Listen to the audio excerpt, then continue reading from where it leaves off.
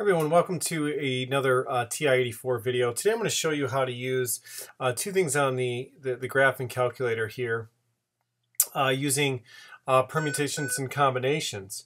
Okay, so the idea here is, let's say, especially with the binomial theorem, let's say we had, like that one example from class, we had 8 committee members and we were choosing 3. Now, normally by hand, you would say, okay, this is 8 factorial, over 3 factorial times 8 minus 3, that quantity factorial, and then you would simplify and say, okay, this is 8 factorial over 3 factorial times 5 factorial, and so on and so forth. And that can be really tedious to do by hand, but there is a way you can do it in the graphing calculator. So let me show you how to do that. Now, if you have a newer calculator like the Color, you'll be able to actually have the math print mode on this. So if I want 8 choose 3 on your graphing calculator, it's going to show that.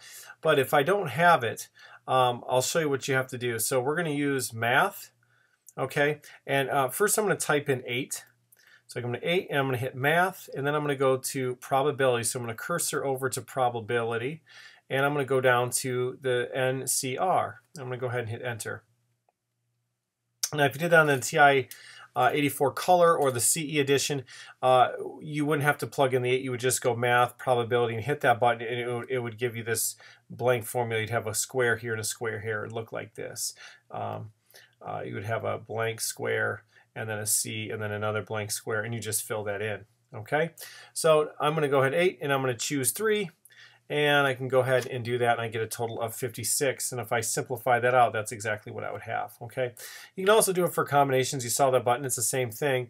So one of the examples in class where we had 20 people, and we wanted to pick a president, a vice president, a secretary, and it was 20 times 19 times 18. Okay, and order matters there. And you were saying, okay, well, it's 20 p and choose 3. Okay, and we would do 20 factorial over 20 minus 3, that quantity in factorial.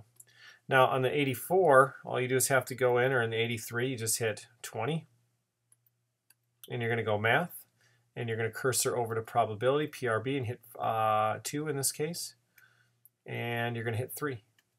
And there you go, and there's your total 6,840. It's that simple on the TI-84.